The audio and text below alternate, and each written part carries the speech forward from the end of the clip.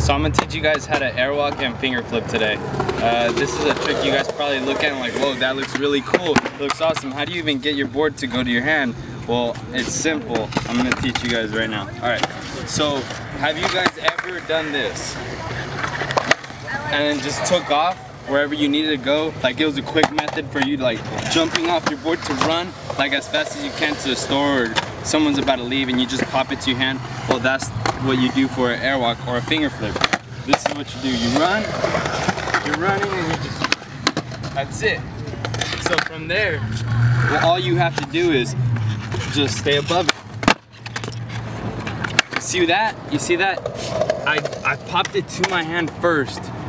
So what you do is, you do it, you pop it to your hand, then you go like that. You don't try to do that at the same time. So what you do, you pop the board to your hand and you make sure your feet are away, because this is the problem for most people.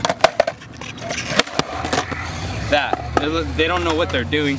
They don't know how to go about it. So what you do is, you pop the board to your hand. And that's airwalk.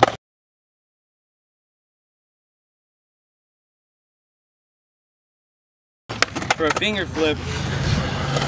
flip, you do the same thing, but I don't like to go like that, like an airwalk for my finger flips. I like to just get away from my board, so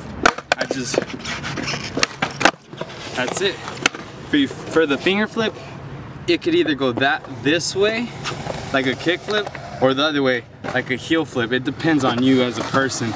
Especially for you regulars, just your guys is this hand, because you're gonna airwalk like that and finger flip like that. Oh yeah, and there's other ways to airwalk too, like that way and your foot that way. So don't be afraid to try to airwalk anyway. Mess around with it, figure out what's best for you. But that's the best way I could explain the airwalk for you guys. You run and you just get off. Like, you just pop it to your hand. It's all in the hand. And you're gonna probably say, well, how do I get back on my feet? Like, how do I have enough time to push it back in? It's simple. You grab it and you throw it back down. That's all you do. And I would recommend you learn it probably on a kicker, going up on the side of a kicker. That's it.